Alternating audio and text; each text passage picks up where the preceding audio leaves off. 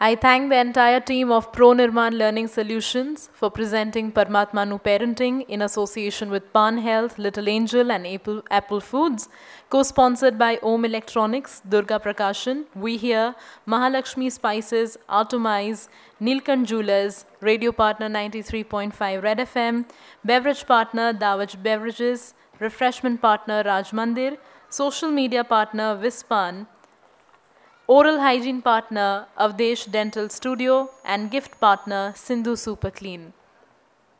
Question and answers? Next session આપણે લઈ લઈએ. Okay.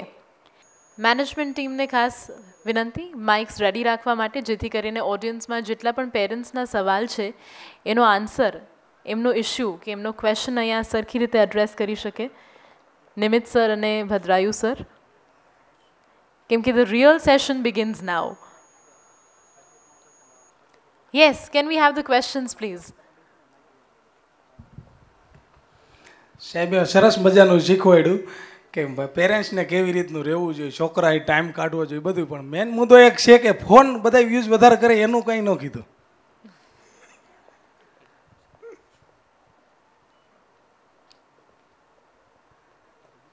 એકચ્યુઅલી સ્ક્રીન વિશે છે ને મેં બહુ બધું પ્રિપેર કર્યું હતું અને મારે એ પણ શેર કર્યું હતું કે અમે ઘરમાં કઈ રીતે કરીએ છીએ, પણ ઓલરેડી પછી મને એવું લાગ્યું કે આ લોકો મને હાથ પકડીને નીચે ઉતારે એની કરતાં મારે અહીંયા અટકી જવું જોઈએ. એટલે ઘણા બધા મુદ્દા બાકી રહી ગયા છે કે yes, screen time is the very important thing, પણ મને એવું લાગ્યું કે આ બધા મુદ્દા ડિસ્કસ કરવા વધારે જરૂરી હતા એટલે મેં સ્ક્રીન ટાઈમનો મુદ્દો સ્પર્શ્યો નથી. પણ હું તમને બહુ ટૂંકમાં કહી દઉં કે સૌથી પહેલાં રૂલ જરૂરી છે ઘરમાં, નિયમો, અને નિયમો દરેકને લાગુ પડવા જોઈએ. સપોઝ સ્ક્રીન ટાઈમ આપણે નક્કી કરીએ, દરેક બાળક તો હવે તો એવું છે કે હવે ઓનલાઈન ટીચિંગ થઈ ગયું છે એટલે બાળકો પાસે લેપટોપ હોય, આઈપેડ હોય કે એવું હોય, ફોન હોય, તો આપણે કમ્પ્લીટલી એમને સ્ક્રીનથી અલગા નથી રાખી શકવાના, એમની પાસે હોય છે હવે. પણ સ્ક્રીન ટાઈમ આપણે લિમિટ કરવો પડે કે 30 મિનિટ્સ કે 1 hour કે 1.5 hour. તો એ એક જે નિર્ધારિત સમય છે એ આપણે એક સેટ કરવો બહુ જરૂરી છે.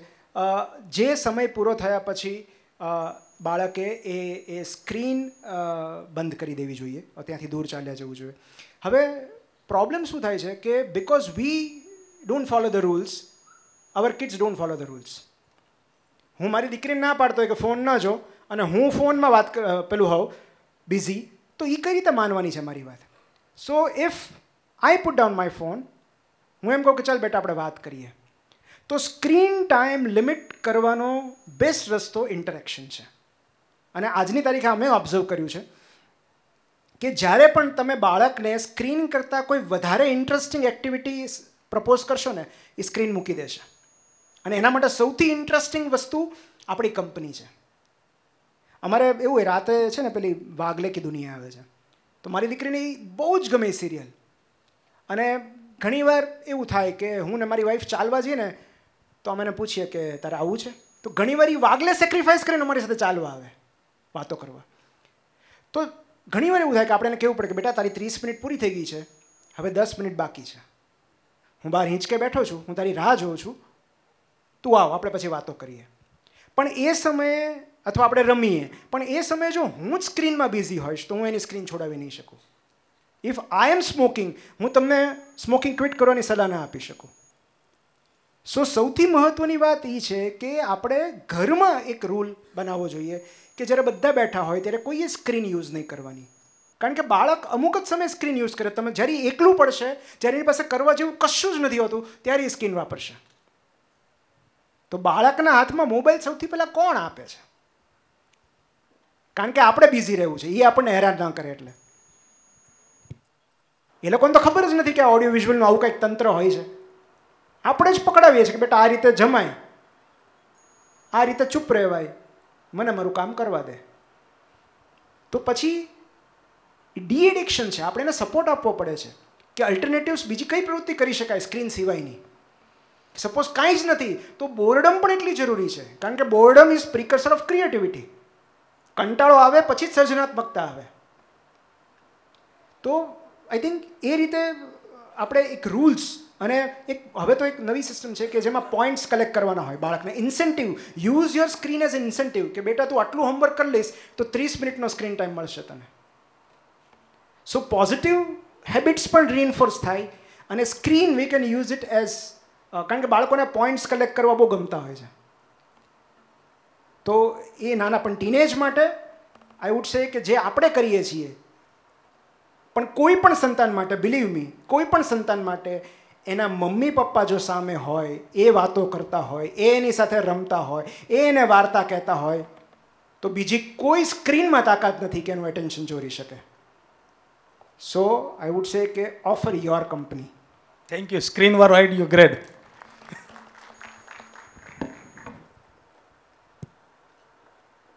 Yes, mics please pass કરશો. I request the team to kindly pass on the mics. નમસ્તે સર. અત્યાર સુધી જે આપે કીધું એ બધું માનો કે અમારા સન કે ડોટર છે એ માનો કે એબો 25 થઈ ગયા, એટલે પહેલાં અમે આટલું બધું પેરેન્ટિંગ વિશે સાંભળ્યું નહોતું, એટલે એવું બને કે કેળવણીમાં અમે આ બધું ક્યાંક મિસ કરી ગયા હોય. તો અત્યારે એના જે રિએક્શન છે એને ફરીથી અમારે આ જ રીતે કેળવણીમાં લઈ આવી અને એનામાં કંઈ બદલાવ કરવો હોય તો કોઈ એક્સ્ટ્રા કેર લેવાની જરૂર ખરી? નાના હોય ને અમે જે કહીએ એ માની લેવાય, હવે મોટા થઈ ગયા એટલે એટલું ઇઝીલી તો નથી જ માનવાના કદાચ. તો એના માટે અમારે શું કેર કરવી જોઈએ મોટા થઈ ગયા પછી કંઈ કરવા માટે?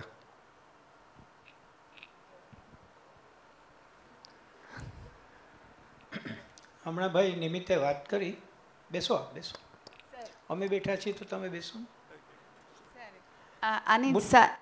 સર આની સાથેનો એક ક્વેશ્ચન છે, સાથે જ સર લઈ શકાય એવો, કે એના પ્રેજ્યુડાઇસ ઓલરેડી અમારા માટે થઈ ગયા હોય, એઝ હી સેડ કે મોટા થઈ ગયા છે, તો એને દૂર કરવા, મતલબ એટલીસ્ટ એક એક્સટેન્ટ સુધી નીચે લઈ આવવા, એના માટે શું? હમણાં ભાઈ નિમિત્તે વાત કરી, એ ઘરનું વાતાવરણ આપણે જ બનાવતા હોઈએ છીએ. બહારનો કોઈ માણસ આપણા ઘરનું વાતાવરણ બનાવતો નથી. એટલે જે મુદ્દો સ્ક્રીન ટાઈમનો છે એ જ લગભગ મુદ્દો આપણો છે, કે આપણે પોતે જ આપણા જીવન વ્યવહારોમાં થોડો ફેરફાર કરવો પડે. દાખલા તરીકે આપે કહ્યું કે કેટલાક પ્રેજ્યુડિસીસ મનમાં બેસી ગયા છે અને કેમ દૂર કરવા. વેન યુ નો કે પ્રેજ્યુડિસીસ કયા છે તો દૂર કરવું સહેલું છે, કારણ કે ડાયોગ્નાઇઝ તો થઈ ગયું કે કેન્સર છે, તો કેન્સરની દવા એપલમાં મૂકવાની રહે. ઘણીવાર તો એવું થાય છે કે દર્દ શું છે તે જ ખબર નથી પડતી. ઘરના ઘણા વાતાવરણો એમાં જ સલવાયેલા રહે છે. એટલે અંગત રીતે મારું એવું માનવું છે કે જો તમારા સંતાનો ખાસા મોટા થઈ ગયા હોય તો એ મોટા થઈ ગયા છે એટલું સ્વીકારીને એને એની રીતે જીવવા દેવા. આપણે એનાથી આઘા રહેવું, સુધારવા માટે પણ પ્રયત્ન ન કરવો. એનું એક કારણ એ છે કે હવે એમાં કંઈ સુધારો નહીં થાય. બગાડવાની જે એક ઉંમર હતી એ દરમિયાન જેટલું બગડવાનું હતું એટલું બગડ્યું, જે આપણને લાગે છે કે બગડ્યું. They are એક્વેન્ટેડ with the situation right now, late them enjoy. એ લોકોને કદાચ એડવર્સ પરિણામ મળે એ પણ એન્જોય કરવા દો. Late them feel this is not proper. હું એવું માનું છું કે આ ઉંમરે હવે 25 વર્ષના થઈ ગયા સંતાનો હોય તો એને સુધારવાનો કોઈ જરૂર નથી. એ લોકો ફેસ કરશે સિચ્યુએશનને અને પરિણામે શીખશે. તમે ચૂકી ગયા છો એવું પણ તમે મનમાં ન રાખતા, કારણ કે આ બધી ચૂકી ગયેલી પેઢી જ બધાને સલાહ આપતી હોય છે. તમે બરાબર જો, બધા જ લોકો જે ચૂકી ગયા છે એ જ છે. હું કે નિમિત્ત હોય કે કોઈ પણ, અમને કોઈ આવી કેળવણી આપી નથી, એટલે આવા સેમિનાર થતા નહોતા, પ્રો નિર્માણ જેવું કંઈ હતું નહીં, એટલે કોઈ શીખવતું નહોતું. એટલે એ મનમાં નહીં રાખવું સાહેબ. જીવવાની પ્રક્રિયા આપણે કરીએ છીએ, નક્કી કોઈ બીજું કરે છે, અને જે બીજું કરે છે એણે જે કરાયું તે આપણે કર્યું છે.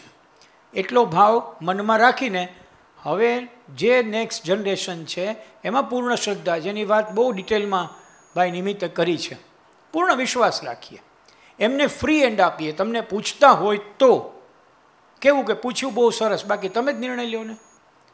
એ આવીને એમ કે પપ્પા આમ કરીએ, હા વેરી ગુડ, તમને યોગ્ય લાગે છે ને, કરો. આ વસ્તુ છે એ મારી દૃષ્ટિએ કહ્યા વગર પરિસ્થિતિને સુધારવાનો રસ્તો છે.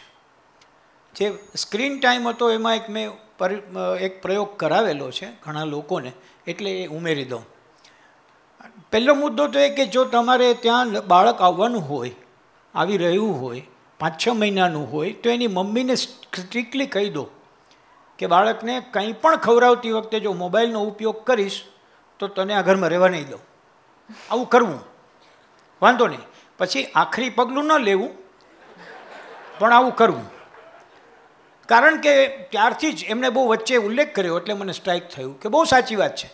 છોકરું જમતું નથી તેની સામે મોબાઈલ ધરવાનો, પછી છોકરો મોબાઈલમાં જોતું રહે દરમિયાન કોળીઓ મોઢામાં મૂકી દેવાનો. એટલે મોબાઈલને ઇનડિસ્પેન્સિબલ આપણે બનાવીએ છીએ ઘરની અંદર. પછી થાય છે એવું કે આપણે પાછું ખેંચી નથી શકતા. સર, ઘણી જગ્યાએ શરૂ થયું. આજથી 3-1 વર્ષ પહેલાં, કોરોના પહેલાં મેં આ વિચાર મૂક્યો હતો. મુંબઈમાં તો એની બહુ મોટી અસર થઈ. સારામાં સારી ડિસિપ્લિન. એમણે કહ્યું કે નિયમ બનાવો. શું નિયમ બનાવો? તમારા ઘરમાં દાખલ થાવ તો ડ્રોઈંગ રૂમમાં દાખલ થવામાં થોડા ચપ્પલ ઉતાર્યા પછીની જગ્યા ઉપર એક સ્ટેન્ડ બનાવો, આવું પોડિયમ, એની ઉપર મોટો ટોપલો મૂકો શણગારેલો, કચ્છ ભુજનો હોય એવો, અને એ ટોપલામાં તમે દાખલ થાવ તમારે મોબાઈલ મૂકી દેવાનો. દીકરો દાખલ થાય તેણે મોબાઈલ મૂકી દેવાનો, પત્ની દાખલ થાય તેણે મોબાઈલ મૂકી દેવાનો. પછી શું કરવાનું? પછી આપણે કામે જવાનું. માની લો કે હું કપડાં ચેન્જ કરું છું ને મોબાઈલની રિંગ વાગી તો મારે દોડીને આવવાનું, ત્યાં ઊભા રહી, ત્યાં બેસી વાતચીત કરી, પાછો મોબાઈલ ત્યાં મૂકીને વયા જવાનું. આટલું જો આપણે કરી શકશું ને તો મોબાઈલથી ડિટેચમેન્ટની શરૂઆત થશે. થાય છે કેવું કે આપણે જમતા હોઈએ છીએ ત્યારે પણ આપણે વાંકું મોઢું રાખીને, બાઇક ચલાવતા હોઈએ છીએ ત્યારે પણ આપણે વાંકું ફેસ કરીને મોબાઈલ ઉપર ચોંટી ગયા હોઈએ. આઈ થિંક એટલું બધું તો નરેન્દ્ર મોદીને કામ નહીં રહેતું હોય કે જમતા જમતા કરતા હોય. તો આપણને શું એવું કામ રહે છે કે આપણે આમ કરવું પડે છે? પણ તમને જો એમ કરતાં જોશે તો પછી સંતાન કરે ત્યારે કાંઈ કહેવાશે નહીં. એટલે નિયમની શરૂઆત અહીંથી કરીએ આપણે. ઘરની અંદર એક સરસ મજાનું શણગારેલું, નીચે ફૂલકા બુલકા લટકાવેલું હોય. કોઈ આવીને કહે કે આ શું છે? તો કે અમારી મોબાઈલ ટોપલી છે. ઘરના 6 મેમ્બર છે, 6 અંદર મોબાઈલ મૂકે. જ્યારે જરૂર મમ્મી રસોઈ કરે છે ને રિંગ વાગી તો વાંધો નહીં, લોટવાળા હાથે આવે, પોતાનો મોબાઈલ ઉપાડે, વાત કરે, પાછો અહીંયા મૂકીને જતી રહે. આટલું કરીશું ને તોય કામ ઘણું થશે.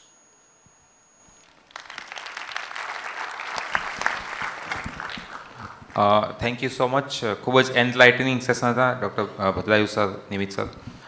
મારો પ્રશ્ન એ છે કે આપણે ખૂબ જ સારી રીતના પેરેન્ટિંગ કરતા હોઈએ, બધા નિયમો તમે આપણે જે પણ કીધું એ બધું પાલન કરતા હોઈએ, પણ જ્યારે ગ્રુપમાં હોય, ક્યાંય ફેમિલી ફંક્શનમાં જઈએ અથવા ક્યાંય ટ્રીપમાં જઈએ, અન્ય પેરેન્ટ્સ આપણી સાથે હોય, એમના કિડ્સ આપણી સાથે હોય, અને આપણે જે પણ કાંઈ સારી ફૂડ હેબિટ છે અથવા તો કોઈ પણ ડિસિપ્લિન છે, આ બધી વસ્તુ આપણે એન્કલ્કેટ કરી હોય, પણ બીજાના સંપર્કમાં આવીને આપણા બાળકો આપણે એમ થાય કે આપણું જે આખું બનાવેલું એરેન્જમેન્ટ છે એ બધી ધરાશાયી થતું આપણને લાગે. તો આવી સિચ્યુએશનમાં આપણે શું કરવું કે જ્યારે ગ્રુપમાં હોય બીજા બાળકો અથવા અન્ય પેરેન્ટ્સ અથવા ફ્રેન્ડ્સ જે છે એ લોકોને આવી કંઈ નોલેજ નથી કે કોઈ કન્સેપ્ટ નથી, અને એ લોકો આપણને આપણે ઓડ વન આઉટ ફીલ કરીએ કે આપણે કંઈક ખોટું કરી રહ્યા છીએ. તો આવી સિચ્યુએશનમાં આપ શું કહેશો, શું કરવું જોઈએ? શબ્દ છે સત્સંગ, સત્સંગ. મારી સીધી સલાહ એવી છે કે આવા ફ્રેન્ડ્સની સાથે બહાર જવાનું બંધ કરવું. જેને મેનર્સ ખબર ન હોય અથવા આપણા સંતાનોની હેબિટ બગાડી શકતા હોય એની સાથે બહાર ન જવું, આપણે આપણો વ્યવહાર રાખવો. તમે એમ કહો ભાઈ ધંધામાં મારી સાથે છે તો કાંઈ વાંધો નહીં, આપણે 2 જણા ટી પોસ્ટમાં જઈને ચા પીશું. તારા પત્ની નથી આવતો? ના, મારા પત્ની બહુ બિઝી રહે છે. ભલે ને ઘરે નવરા બેઠા હોય તો કહેવામાં શું વાંધો? એનાથી દૂર રહેવું. એટલા માટે કે આ વાત બહુ સાચી છે, યુ આર રાઈટ. આવું બહુ બને છે. તમે બનાવેલો મહેલ હવે જાણે કડડ ભૂસ કરતો તૂટી જાય એ તમે જોઈ શકો છો. અને એ સિચ્યુએશન કેવી છે કે it is not in your control. તમે એને કંઈ નહીં કહી શકો. અથવા આવીને પછી પેચિંગ કરવું કે બેટા એ લોકો એમ કરતા હતા પણ એ લોકોથી એમ ન કરાય, તો સંતાનને થશે કે તો આવા માણસ તમારા ભાઈબંધ છે. આ સંતાનો મેં કહ્યું હતું ને એમ બોલતા નથી એટલું જ સાહેબ, બધું સમજે છે. આવા ભાઈબંધ એને તો કંઈ કહી શકતા નથી, અમને શું કહેવા નીકળ્યા છે.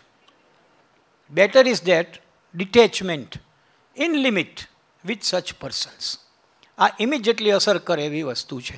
ન તમે ભાઈબંધને સુધારી શકશો કે ન ભાઈબંધે બગાડેલી તમારી વસ્તુને સુધારી શકશો. That's why.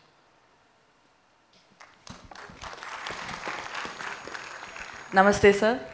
મારો સન 12 યર્સનો છે. અમારા ઘરે રૂલ છે કે 1 hour ટીવી જોવાનું, પણ પછી કમ્પેર કરે છે કે મારા ફ્રેન્ડ્સ તો 2 કલાક જોવે છે, 3 કલાક જોવે છે, એને કોઈ કહેતું નથી, તો અમને શું કામ?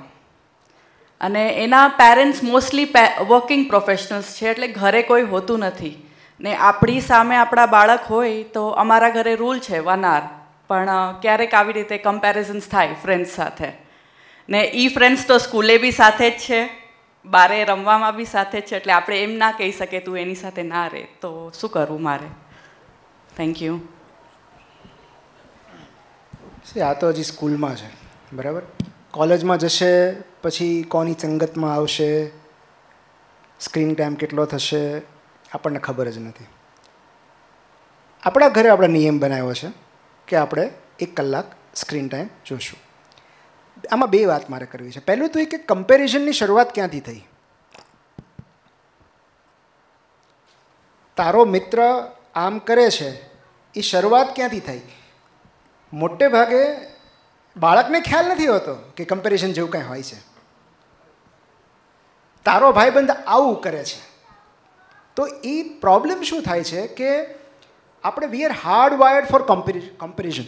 આપણે સતત સરખામણી કર્યા કરીએ છીએ, અને એટલી સરખામણી ધીરે ધીરે આપણે બાળકોને વારસામાં આપીએ છીએ. અને એ રીતે બાળક જ્યાં જ્યાં પોતાનો ફાયદો એને દેખાય ત્યાં આગળ સરખામણી કરે છે. એ માર્ક્સની સરખામણી નહીં કરે. જો પહેલાંના વધારે હશે તો એ માર્ક્સની સરખામણી નહીં કરે, એ ખાલી એટલું જ કે એનો સ્ક્રીન ટાઈમ વધારે છે. તો ઓબ્વિયસલી એને બેનિફિટ થાય છે, 1 કલાકનો સ્ક્રીન ટાઈમ એને વધારે મળે છે. તો આમાં મહત્ત્વની બાબતો 2 છે કે જે નિયમો આપણે નક્કી કર્યા છે આપણા ઘરમાં એ આપણે ફોલો કરવાના છે.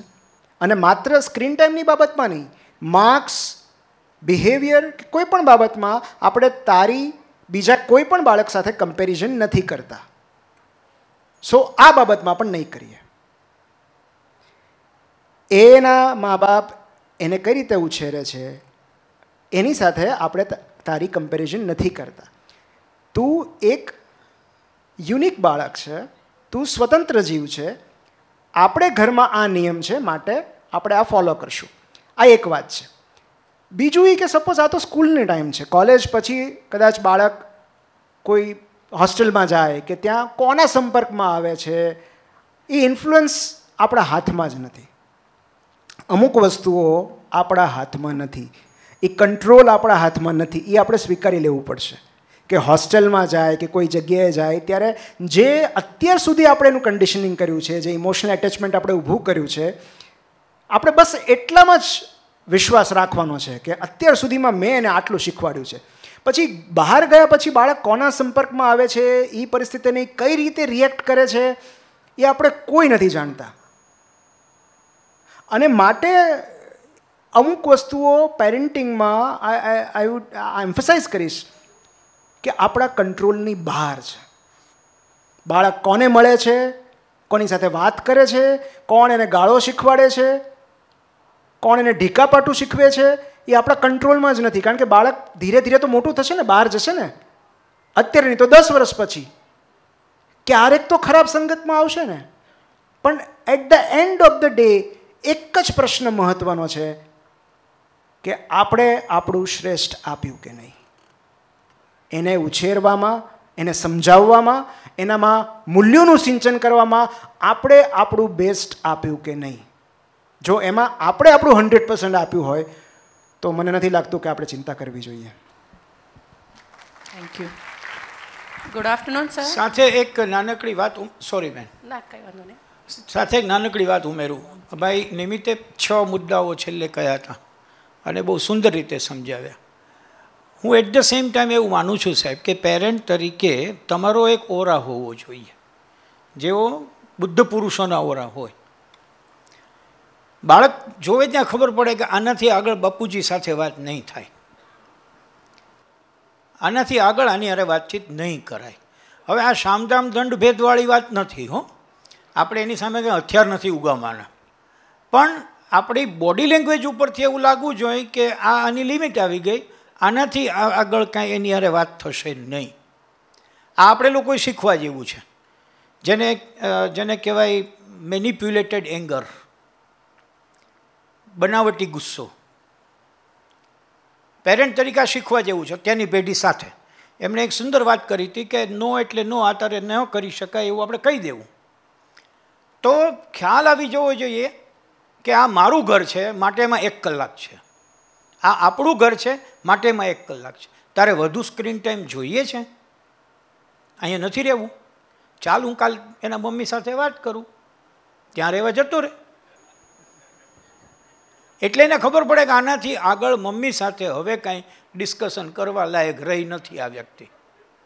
આ ઓરા આજની પેઢીના જે બધા બનાવો બને છે ને જોતાં આપણે ડેવલપ કરવો પડશે.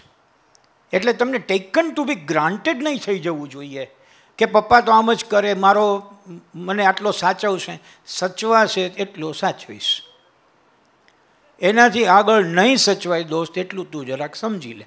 વિવેકથી કહેવું, ગાંધીજીની જેમ સવિનય કાનૂન ભંગ કરે એમ જ કહેવું કે આજે આટલી વાત કરી દોસ્ત, હવેથી આપણે આવી વાત કરશું નહીં. ઓકે, એ આપણા ઘરનું એન્વાયરમેન્ટ બગાડે છે અને આ ઘરનું એન્વાયરમેન્ટ બગડે એ પિતાશ્રી તરીકે હું સહન નહીં કરું. ઓકે ફાઇન, ચાલો બીજી વાત. ટોપિક બદલી નાખીએ એટલે એમ લાગે ખાડો લીડર તો આ જ છે, જ્યારે જવું પડશે ત્યારે જવું પડશે અહીંયા. This kind of aura we should develop. એટલે કમ્પેરિઝનવાળી જે વાત કરી એમાં મેં આટલું ઉમેર્યું. મેડમ આપનો પ્રશ્ન. હા, ગુડ આફ્ટરનૂન સર. સર મારો પ્રશ્ન એ છે કે મારી એક સન છે ને એક ડોટર છે. મારી ડોટર તો એક્સપ્રેસિવ છે, એને કંઈક પણ હોય તો એ મારા સાથે એક્સપ્રેસ કરે, ગુસ્સો હોય રડી લે. પણ મારો સન એક્સપ્રેસિવ નથી, બહુ શાય છે, શાંત છે. તો એના મનમાં શું ચાલે છે એ બધું જાણવું હોય તો કેવી રીતે જાણવાનું? શું કામ જાણવું? શું કામ સર? કેમ કે એ એક્સપ્રેસ નથી કરતો સર, તો મને એમ થાય કે તમને ખબર છે એક્સપ્રેસ ન કરવું એ પણ એક્સપ્રેશન છે. ઓકે, એકચ્યુઅલી સર હું કશું ન બોલો તમે તો તમે ધ્યાનમાં છો એમ કહેવા. અને જો એ એક્સપ્રેસ ન કરતો હોય તો ઈશ્વર કદાચ સાચું પાડશે તો જીનિયસ હશે છોકરો. આજે નહીં તો ભવિષ્યમાં ખબર પડશે. જગતનું બધું જાણી લેવા આપણે આવ્યા જ નથી. હો, એ આપણી કાંઈ જવાબદારીમાં નથી આવતું છે. હા, એટલું ખરું એણે એક્સપ્રેસ કર્યું ત્યારે આપણે એને એવોઇડ નહીં કરીએ. એમાં રાઈટ? એણે એક્સપ્રેસ કર્યું ત્યારે એવોઇડ નહીં કરીએ, એટેન્ટિવ રહેશું, સપોર્ટિવ રહેશું, એમને સુંદર વાત કરીએ એમ. હા દોસ્ત બોલ શું હતું એમ, દેટ્સ ઓલ. અને 2 સંતાન હોય ને ત્યારે આવું બનતું હોય છે. દીકરીને કદાચ વધુ એક્સપ્રેસિવ થતી જોઈને દીકરાએ નક્કી કર્યો કે આમાં આપણે પડવું નહીં. 2 સંતાનો હોય ત્યાં આવું બને પણ છે. એટલે આઈ થિંક તમે એટલો પ્રયાસ ન કરતા, આજથી જ નક્કી કરજો. હો, ઘરે જઈને કાંઈ ખાસ કહેતા નહીં પ્લીઝ. ના સર, એમાં એવું છે કે કંઈ ટેન્શન જેવું નથી ને કે એ કાંઈ બોલે નહીં તો એના મનમાં કંઈ રહી જાય છે એવું નથી ને સર? જો જગતની દર ત્રીજી વ્યક્તિ ઇન્ટ્રોવર્ટ છે, એટલે બધા એક્સપ્રેસિવ હોય એવું જરૂરી નથી. હું મારી જ વાત કરું તો મારા મનમાં શું ચાલી રહ્યું છે ઘણીવાર મારા મમ્મી પપ્પાને ખબર ન પડે, પણ I have found my way. હું મારું એક્સપ્રેશન મારા લખાણમાં કરું છું. હું જે કહી નથી શકતો એ હું લખી શકું છું. તો આ દરેક ઇન્ટ્રોવર્ટનો પ્રોબ્લેમ હોય છે કે ઇન્ટ્રોવર્ટ કહી નથી શકતા, ક્યારેક એક્સપ્રેસ નથી કરી શકતા, પણ એવો હંમેશા કોઈક માર્ગ શોધી લે છે પોતાની જાતને અભિવ્યક્ત કરવાનો. તો આ તમે જે વાત કરો છો એ દર ત્રીજા પેરેન્ટની ફરિયાદ હશે કે એ શું વિચારે છે ખબર જ નથી પડતી, કાંઈ બોલતો જ નથી છેલ્લી ઘડી સુધી. તો એનું વ્યક્તિત્વ જ આવું છે. પણ he will find his way કે એના ઇમોશન્સ એને કઈ રીતે ચેનલાઇઝ કરવા એ પોતાની રીતે શોધી કાઢશે. અને કાં તો એવો એને મિત્ર મળી જશે ઇન્ટ્રોવર્ટ કે જેની સાથેની વેવલેન્થ મેચ થતી હોય. કારણ કે ઇન્ટ્રોવર્ટ કોઈની સાથે વાત કરતા નથી એવું નથી, એ બહુ સિલેક્ટિવ હોય છે, બહુ જ સિલેક્ટિવ હોય છે. તો એને એવું લાગશે યોગ્ય વ્યક્તિ છે જેની પાસે ખુલી શકાય તો એ સામેથી એને વાત કરશે. I guess here I just want to add કે મેઇનલી જેટલા આર્ટિસ્ટ હોય, પેઇન્ટર્સ કે સ્કલ્પ્ટર્સ, એ લોકો મેઇનલી ઇન્ટ્રોવર્ટ્સ હશે એવું સ્ટડી કહે છે. કેમ કે એ લોકોની જે અભિવ્યક્તિ છે ને આર્ટ થ્રુ થાય છે એક્સપ્રેસ. જેમ સરે કીધું કે એમની લખાણમાં અભિવ્યક્તિ થાય છે એ રીતે. એક બહુ સુંદર બુક મારે તમને સજેસ્ટ કરવી છે. ક્વાયટ કરીને એક પુસ્તક છે, ક્વાયટ. અને એ આખું પુસ્તક ઇન્ટ્રોવર્ટ્સ પર લખાયેલું છે. બહુ જ સુંદર પુસ્તક છે કે જે બોલતા નથી, જે 5 લોકોની હાજરીમાં જે પોતાની વાત નથી કહી શકતા, તો એમનું ભવિષ્ય કેટલું ઉજ્જવળ હોય છે અને એ લોકો કેટલી ઇમ્પેક્ટ કરી શકે છે આ જગત ઉપર, એ લોકો કેટલા ઇન્ટેલિજન્ટ હોય છે. કારણ કે જે સૌથી વધારે બોલતું હોય છે એ સૌથી વધારે ઇન્ટેલિજન્ટ હોય છે એવું જરૂરી નથી. એટલે એ પુસ્તક તમે વાંચી શકો. જી હેલો, નમસ્કાર સર. એક કોન્ફ્લિક્ટ છે, થોડુંક માર્ગદર્શન જોઈએ છે. કે આપણે એવું માનતા હોઈએ છીએ કે આપણે સોસાયટીમાં રહીએ છીએ તો આવું કરવું જોઈએ, આવું ખરાબ લાગે, આવું ન કરાય. પણ બાળકો એવું કહે છે કે આપણી લાઈફ છે ને સોસાયટી સાથે શું નિસ્બત, કે મારો રૂમ છે તો મારે ક્લીન કરવો કે નહીં, કે બીજાને સારું દેખાડવા મારે રૂમ સારો રાખવો. તો કોન્ફ્લિક્ટ છે, પ્લીઝ ગાઈડ કે શું કરવું. એ લોકો સાચા છે કે આપણે સાચા છીએ?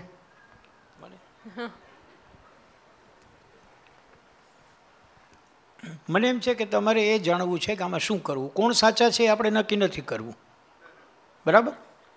કારણ કે મા બાપ સાચા કે સંતાન બે વારાફરતી ક્યાંક ક્યાંક હોય, બહુ ચિંતા નહીં કરવી. પણ ધ પોઈન્ટ ઇઝ ધેટ કે તમે જ્યારે કોઈ વેલ્યુઝ ઇન્કલ્કેટ કરાવવાનો પ્રયાસ કર્યો હોય છે ત્યારે તમે કમ્પેરિઝન છે એની વિગતે વાત હમણાં નિમિત્તે કરી થી કર્યું હોય, એટલા માટે આવો પ્રશ્ન સામાન્ય રીતે આવતો હોય. આ આમ કરે છે માટે તું આમ કરી લે એવું જ્યારે કર્યું હોય ત્યારે એ વેલ્યુ અથવા એ ગુણ પરાણે ઉતર્યો કહેવાય. પરાણે ઉતરેલો ગુણ છે એ ક્યારેક એનું પોતાનું રૂપ દેખાડે અને એમ કે આવું શું કામ કરવું, બીજાનું તો આવું જ પડ્યું છે. પણ આ મારું છે, આ જગ્યા ઉપર હું બેસું છું, એટલા માટે જગ્યા સાફ હોવી જોઈએ અને મારે બેસવું છે તો મારે સાફ કરવી જોઈએ. આ સીધી વાત છે. મારે સરસ મજાનું શ્રીખંડ ખાવું છે તો મારા વાટકામાં લઈને મારા હાથથી ચમચીથી મારે જ ખાવું જોઈએ, કોઈ ન ખવડાવી શકે. આ જેટલું નેચરલ છે એટલું જ મારા દરેક કામ મારે કરવા, તે જો નેચરલી ઇન્ટ્રોડ્યુસ કરવામાં આવે તો પ્રશ્ન ન થાય. ફરી એકવાર ભાઈ નિમિત્તે થોડી વાર પહેલાં કહ્યું એ પણ આમાં લાગુ પડે. તમે તમારો રૂમ, તમે એટલે નોટ યોર સેલ્ફ, પતિ પત્ની બધા પોતાનો રૂમ સાફ કરે છે, પોતાની વાત પોતે કરે છે કે ના એ બીજાને ઓર્ડર કરે છે. એન્વાયરમેન્ટ આખું જો સપોર્ટિવ હશે તો જ તમારો વેલ્યુ છે એ બરાબર રોપાશે. તમે છોડ વાવી દો તેનાથી કાંઈ થતું નથી સાહેબ, પણ એ છોડને ઉપર તાપમાન બરાબર જાય છે, પાણી મળે છે, આજુબાજુમાં નિંદામણ રસ નથી ચૂસતું, આ બધો ખ્યાલ રાખો ત્યારે છોડ ઉગે. તો આ ફેક્ટર્સ તમે ચેક કરો અને પછી બહુ સારી રીતે સમજાવીને એને કહી શકો. મેં હમણાં પહેલાંમાં જવાબ આપ્યો તેવી રીતે કે આપણું ઘર છે, રૂમ તારો છે, ગંદો રાખવો હોય તો છૂટ, ચિંતા નહીં કર, હું નહીં સાફ કરું. અને હજી આગળ જઈને એને નીકળે ત્યારે કેવું તારા રૂમને જરાક તાળું મારતો જા. કેમ તાળું મારતો? પછી કોઈ આવે ને એમાં ભૂલથી ઘૂસી ન જાય. કેમ ભૂલથી ઘૂસી ન જાય? ઘૂસી જાય તો એમ કે આવો ગંદો રૂમ કોનો? તો મારે હાલું તારું નામ આપવું પડશે. આવું તને ગમશે? તો કે ના, તો કે તાળું મારતો જા. બીજે દિવસથી એ ધીરે ધીરે સમજવા માંડશે. આ ફેરફારો ધીમા હોય છે, એટલે આપણે ધીરજ રાખવી. ધીરજના ફળ મીઠા હોય. Hello, good afternoon sir. મારા એકચ્યુઅલી 2 ક્વેશ્ચન્સ છે. આઈ એમ actually managing my own school, એટલે સ્કૂલના ક્વેશ્ચન્સ બી હોય છે and I am also a mother. સો મારા કિડ માટેનો પણ એક ક્વેશ્ચન છે. સ્કૂલમાં જે હમણાં મેં ફેસ કર્યું એ એકચ્યુઅલી અત્યારે બધાની માટે શોકિંગ હશે એવો છે કે the kid was in 3rd standard અને એની બુકમાં એણે એક એવું ડ્રોઈંગ બનાવ્યું હતું કે જેમાં he was drawing body part of persons. સો મને બહુ શોક લાગ્યો કે as Bing 3rd standard student આ એક્સેપ્ટેબલ નથી.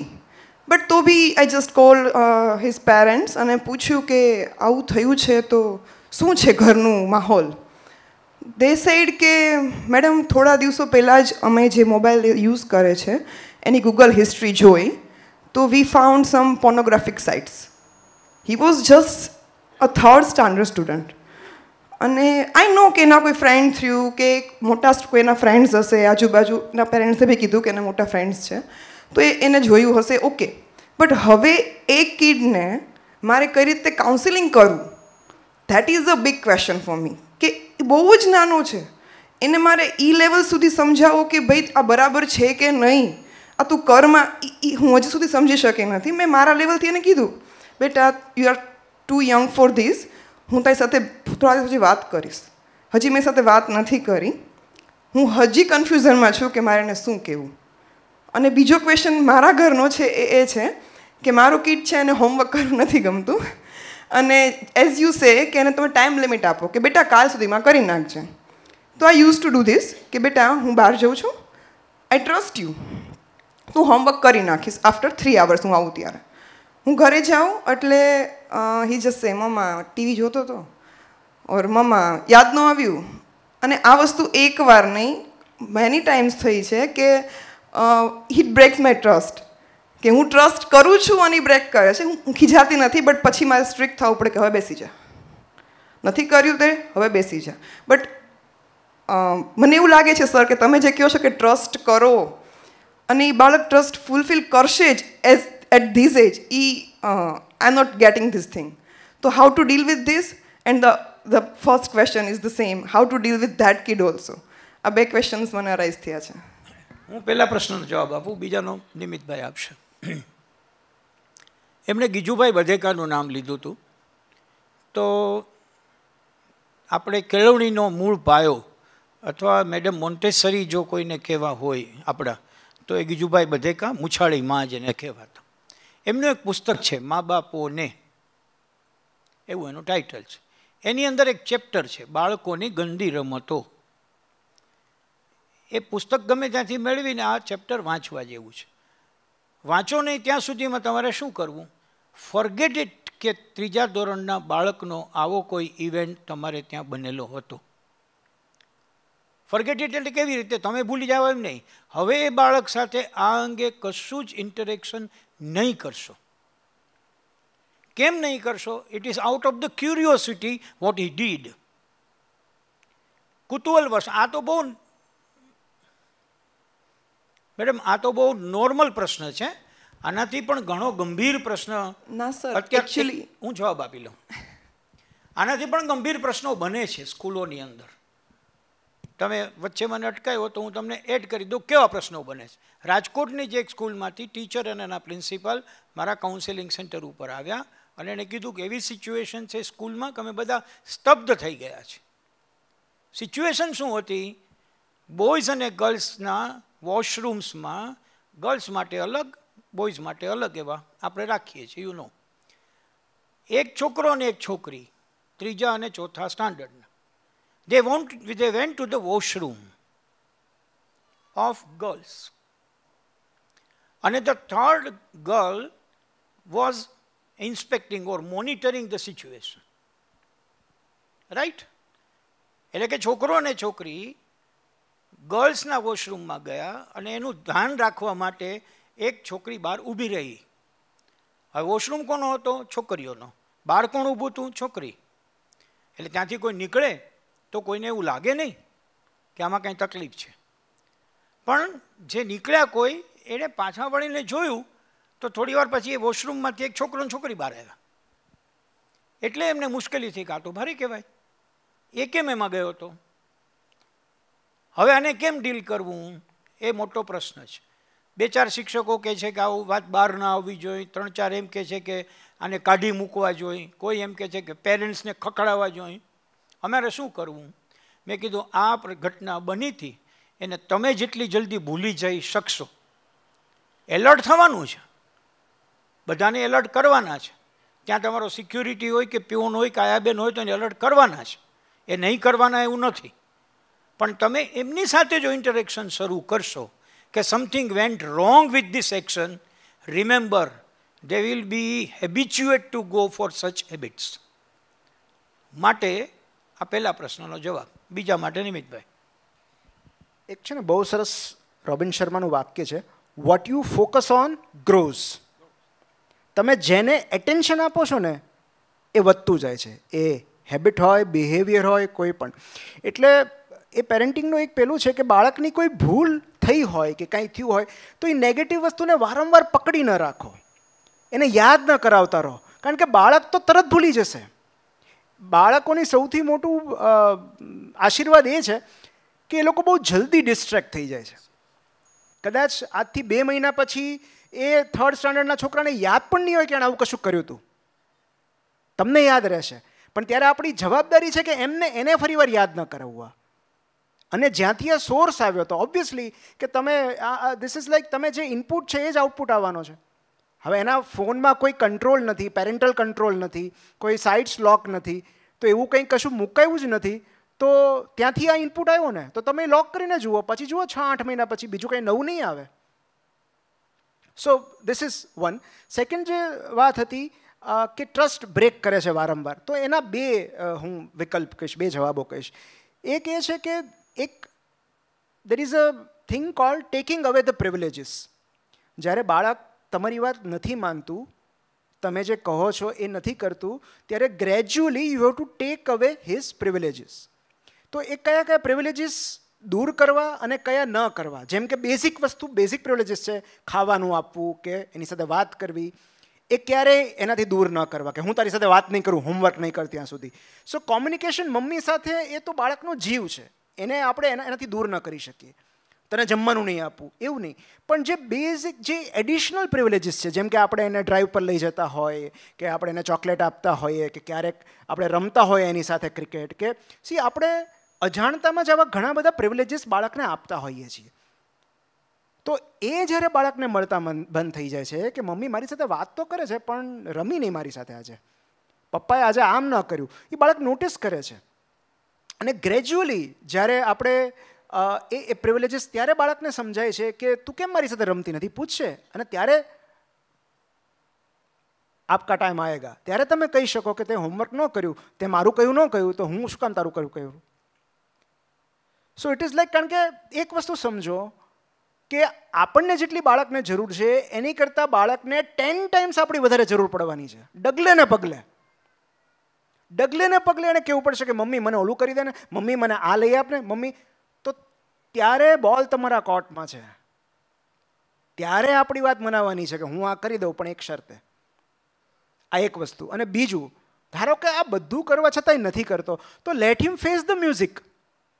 કાલ સવારે સ્કૂલે જશે, બહાર ઊભો રાખશે, અંગૂઠા પકડાવશે, એને અનુભવવા દો. વચ્ચે મારી દીકરી જ્યારે બહુ નાની હતી ને ત્યારે સ્કૂલે તૈયાર ન થાય સ્કૂલ બસમાં, તો 2-3 દિવસ મૂકવા ગયા, પછી હું ડેલિબરેટલી ચોથા દિવસે મોડો ગયો, મેં ગાડી ધીમી ચલાવી, long route. I was wishing કે એનો ગેટ બંધ થઈ જાય અને એને એમ્બેરેસમેન્ટ ફીલ થાય.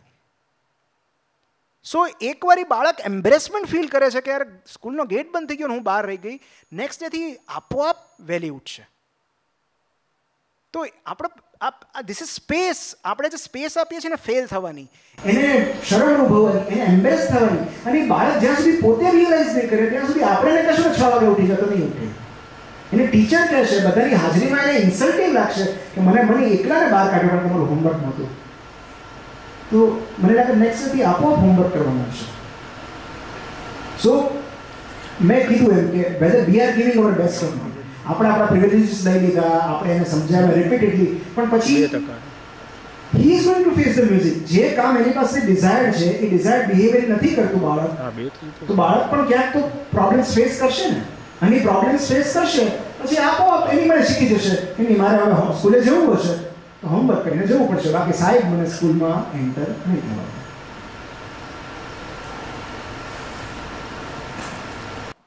I guess we take last 2 to 3 questions. Hello sir. Sir આપે વાત કરી કે ઇન્સેન્ટિવ બાળકને આપવા જોઈએ, તો પછી એજ વધે તો પછી ઇન્સેન્ટિવની અપેક્ષાઓ વધી ના જાય?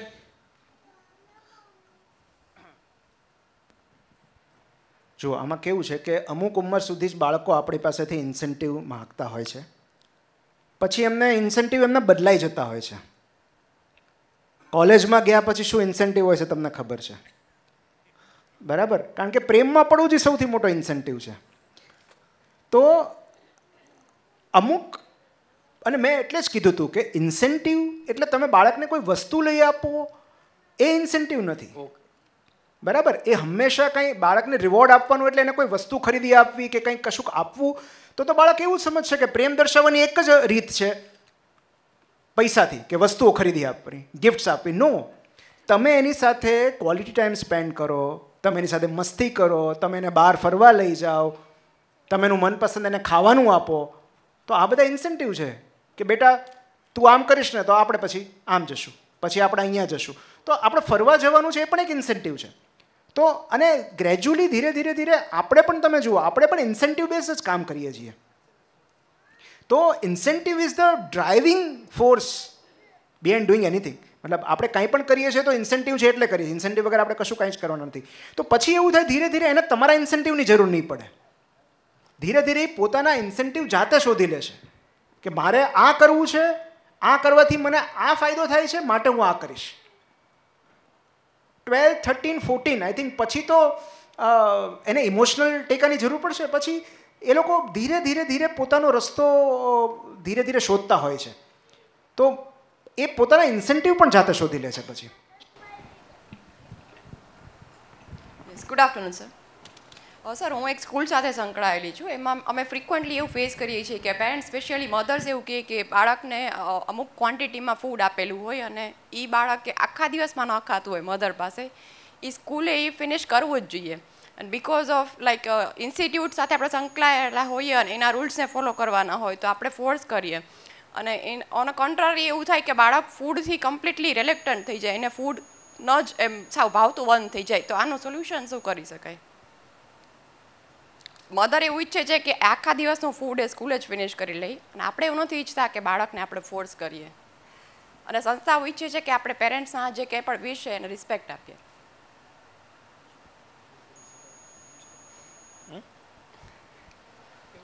એટલે જેટલું અમે તમારો પ્રશ્ન નથી સમજી શકતા કે જેટલું આપ્યું હોય ક્વોન્ટિટી બધી પૂરી કરી નાખવાની. હા, પેરેન્ટ્સ એવું ઈચ્છે છે કે બાળકે બધી જ ક્વોન્ટિટી પૂરી કરવી જોઈએ. ખબર છે કે એટલી ક્વોન્ટિટી બાળક માટે બહુ વધારે છે. આ તો તમે આ બહુ કોમન પ્રશ્ન છે આઈ થિંક. આ મને તો સમસ્યા જ નથી લાગતી કે આ તો ક્વોન્ટિટી વધારેની વાત છે. ઓછી ક્વોન્ટિટી હોય ને તોય બાળક ક્યારેક નાસ્તો નથી કરતું, એ એક્સચેન્જ કરી લે છે. એને જે બહેનપણી એનું ભાવતું લાવી હોય ને એને પોતાનો લંચ બોક્સ આપી દે અને એનો લંચ બોક્સ પોતે લઈ લે. સો ધીસ ઇઝ મને લાગે ધીસ ઇઝ પરફેક્ટલી નોર્મલ. આ કેવું છે કે મેં કીધું એમ કે બાળક પોતાની પસંદગી લઈને જીવે છે. એને ચોઇસ છે અમુક ફૂડ રિજેક્ટ કરવાનો, અમુક ફૂડ સિલેક્ટ કરવાનો. બીજું ત્રીજું આપણે એક વસ્તુ જરા સ્વીકારી લઈએ, ભલે આપણે થોડા છીએ તો છેલ્લે પણ સ્વીકારી લઈએ કે બાળકને પૃથ્વી ઉપર મોકલ્યું છે ત્યારે એક ડિઝાઇન ઉપરથી કોઈએ તૈયાર કરીને મોકલ્યું છે. કોઈ બાળકો એગ્રેસિવ એપ્રોચવાળા હોય છે અથવા કોઈ બાળકો એકદમ શાંતિ એપ્રોચના હોય છે. અને આ વસ્તુ તમને નાનપણથી દેખાય છે જો તમે જોઈ શકો તો. એ બે સિચ્યુએશન મારે તમને એક મિનિટના એક વિડીયોથી બતાવવી છે અને my dear friend is ready with it. Okay, now is ready. મેં પહેલાં એની સંમતિ લઈ લીધી છે. એટલે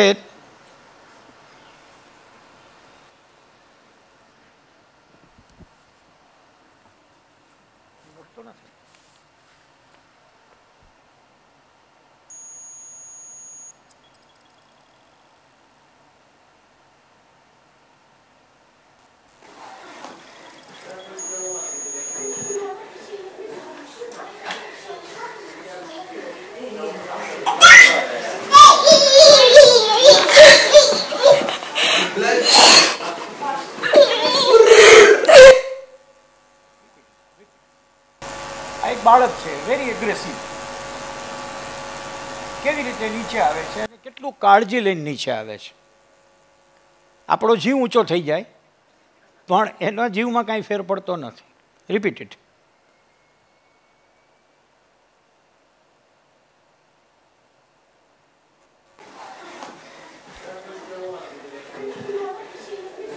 એ જોવે છે કે હવે શું કરવું, પછી પોતે સિચ્યુએશન લે છે.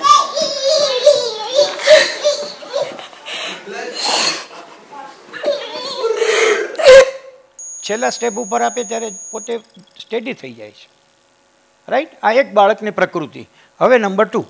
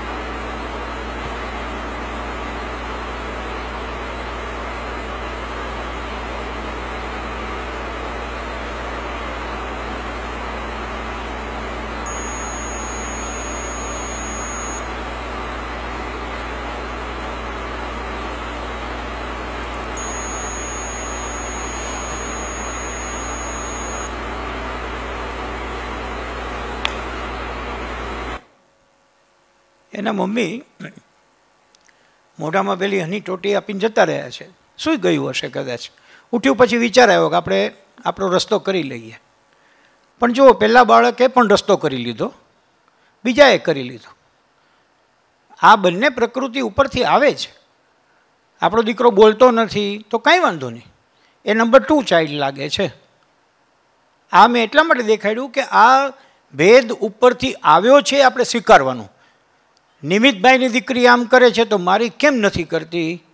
નિમિતભાઈની દીકરીની ડિઝાઇન જુદી બનાવી છે ઉપરથી, મારા દીકરીની જુદી બનાવેલી છે. દરેકનું ટાઈમ ટેબલ, દરેકનું ડેસ્ટિની ફિક્સ કરીને આવ્યું છે. એટલે કમ્પેરિઝન આપણે જ ન કરીએ એ બહુ આવશ્યક છે. પણ એક છેલ્લી વાત કરીને હું મારી વાતનું સમાપન કરું કે આપણે શું ચૂકી ન જવું જોઈએ. ખાસ કરીને મને મારા વક્તવ્ય દરમિયાન એ ચૂકી ગયો હતો હું કે બાપનું સ્થાન છોકરાઓ પાસે બહુ હળવું અથવા હલકું છે. બાપનું સ્થાન, અને બાપને આવી રીતે પ્રદર્શિત કરવામાં મમ્મીઓ બહુ જોરદાર પ્રદાન કરતી હોય છે. દરેક બાબતમાં પપ્પા આવે એ પહેલાં હોમવર્ક કરી લે, પછી પપ્પાને ગમશે નહીં હો. એટલે પહેલેથી જ સંતાન માટે પપ્પા છે એ એક એવું માધ્યમ બની જાય કે એ હાળો ડરનો જ વિષય હોય. તો રિયલી આપણે પણ આપણા સંતાનોથી અળગા થતા હોઈએ છીએ. બાપ છે એમ માને કે મારે બધી બાબતમાં ઇન્વોલ્વ ન થવાય. એટલે મેં ત્યારે કહ્યું હતું કે તમે પોતે બગીચો સાફ કરવા જાઓ ને ભેગું જોડો, ન જોડો ને ચૂકી જાઓ તો તમારી લાગણી શું હોય. એક સુંદર મજાનું નાટક હતું, એનો એક બહુ જ નાનકડો ટચી પીસ મારે તમને બતાવવો છે. દોસ્ત લાસ્ટ વન, 5th વન, જરા ધ્યાનથી જોઈએ.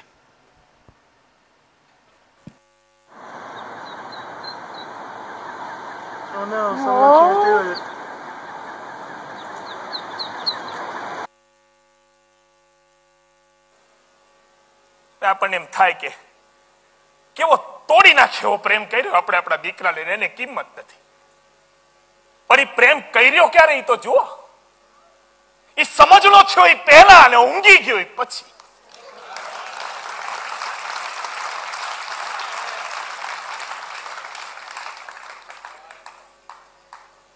બાકી આપણા છોકરા જયારે જાગતા હોય ને ઓલરાઈટ હોય ને ત્યારે આપણે શું કરીએ? એટલે તમને કહું કે અમારો વિવેક છે ને એ આમ સહેજે જિદ્દી નહીં. એટલે બીજા બધા છોકરાઓની કમ્પેરિઝનમાં જુઓ ને એકદમ ડાયો, એની ડિમાન્ડ છે ને એકદમ નહીવત રહેતી. ખાલી ઓલો 96ની સાલનો વર્લ્ડ કપ ચાલતો હતો ને ફૂટબોલનો, ત્યારે એને મને કીધું પપ્પા મને છે ને ફૂટબોલ લાવી દો. હવે મેં નક્કી કર્યું હતું કે આપણું દાદરમાં ફોર્ચ્યુન સ્પોર્ટ્સ છે ને ત્યાંથી એને ટોર્નામેન્ટ ક્વોલિટીનો ફૂટબોલ લાવી દઈશ. વિચારો 15-20 દિવસથી માંગ્યા કરતો હતો. પણ એ વખતે શું હું આમ નવું થાકવા માંડ્યો હતો. એટલે આપણી આ 14 કલાકની નોકરી પછી ટ્રેનમાં દાદર આવે ને તેમ થઈ જતું સાલું આજે રહેવા દો, કાલે ઉતરીશું. ને એમાં એક દિવસ હું ઘરે પહોંચ્યો ને એના હાથમાં બોલ હતો ને એને મારી બાજુ ફેંક્યો, મને કીધું પપ્પા કેચ. હવે હું બહુ થાકી ગયો તો ને એમાં મારા ચશ્મા પડી ગયા, એટલે મેં બોલ બારીની બહાર ફેંકીને વિવેકને લાફો મારી દીધો. આમ એ સમજણો થયો ને ત્યારથી એક જ વાર રહીડો છું એના કાલ. પણ આજે સમજાય સાહેબ કે એ ચીડ છે ને કદાચ ચશ્મા ફૂટ્યાની નહોતી. હું ચીડાયો હોઈશ પેલા 7 વાગે થાકી જતા બાપ પર.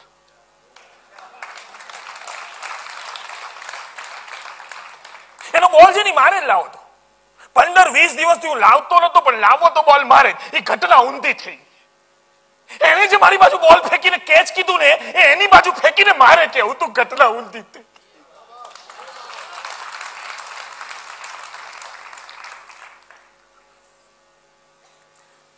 લાફો છે ને કદાચ એનો વાગી ગયો. પછી છોકરાને માર્યો એટલે આપણને કેવું થાય, એટલું આમ મોડી રાત્રે નીચે જઈને બોલ લઈ આવ્યો. એ તો રડતો રડતો સુઈ ગયો, પણ મેં બોલ એની પથારી એની બાજુમાં મૂકી દીધો એકદમ વાલથી. પણ એ ક્યારે સુઈ ગયો. એ પછી આમ તો એ જાગતો હોય ત્યારે મારે એની સાથે કઈ વાત કરવા જેવી હતી, કઈ એને સોરી કહેવા જેવું હતું, પણ એ વાત હું નહીં કરી શક્યો. સાહેબ આજે આપણે વાત નથી કરી શકતા ને, એ આપણી સૌથી મોટી તકલીફ.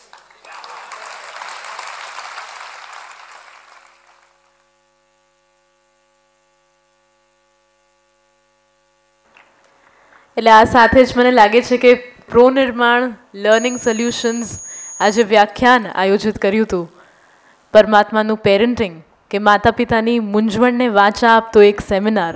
તો આપની મૂંઝવણને બંને આપણા દિગ્ગજ સ્પીકર્સે ભદ્રાયુ સર અને નિમિત સરે આપના બધા જ ક્વેશ્ચન્સને સરખી રીતે આન્સર કર્યા હોય ને એ તમે ઇમ્પ્લિમેન્ટ કરશો in your day to day life two monitor, two regulate, two love your children, respect them, give them space.